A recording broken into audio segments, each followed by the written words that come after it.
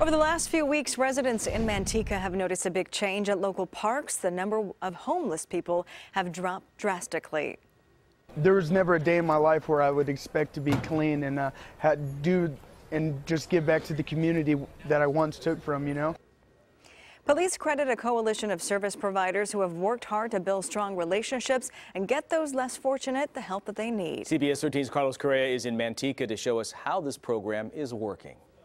From the time a resource officer encounters a homeless person, they say it takes about 45 days for them to earn their trust and get them far away from the streets.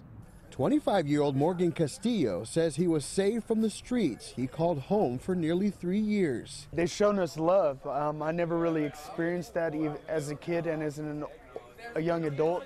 But when I met them, they just loved me for who I was. Inner City Action is a nonprofit organization. It's part of a coalition of service providers and community resource officers in Manteca who take people like Morgan and give them a second chance at life. It's working out very well because you see those who get clean and sober off the streets, because a lot of people aren't too sure sometimes with programs, but they see the other ones, they let them test the grounds out a little bit and they see that it's working for them, so they want to jump on board too. And it's one of the reasons why the number of transients and other unwelcome visitors to local parks has dropped off significantly. People that you would think they're gone, there's no hope for them, and see them completely turn around, sober, with a job, in a house, there's nothing to describe it. The coalition of service providers also includes partnerships with companies like Amazon, Uber, and various apartment complexes eager to help the homeless find work and shelter. It's tough love, some say, that's making a difference. That's my main goal, is to get the resources to people.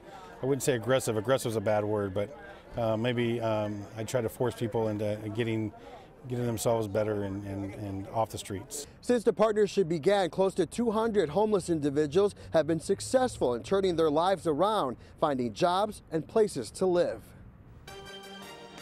Next at 5.